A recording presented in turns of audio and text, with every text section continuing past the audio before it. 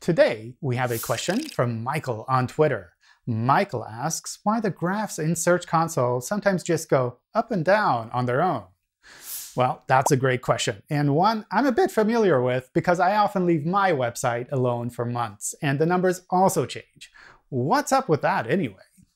Well, Google Search includes many incredibly complex and interconnected systems.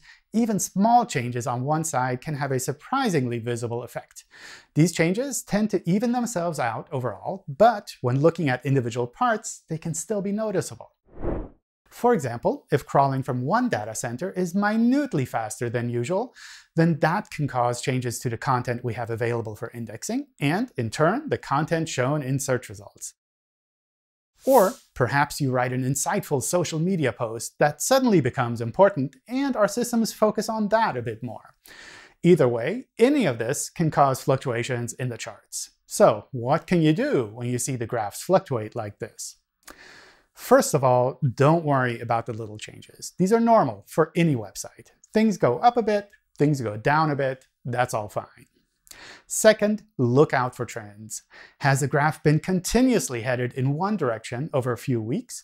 Then that's often a sign of broader changes overall. And finally, do watch out for big spikes. When the graphs change significantly over a short period, then that can be a sign of a serious change. It might be a good change, but I'd recommend you double check. So overall, small fluctuations over time are completely normal and not a sign of issues. Watch out instead for broader trends and big sudden changes. I hope that helps. See you next time here on Ask Googlebot.